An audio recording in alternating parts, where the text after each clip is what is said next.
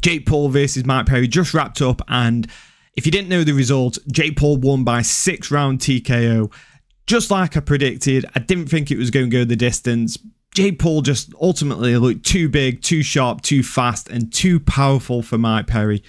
He came out in the first round and dropped him straight away, and then dropped him throughout most of the fight.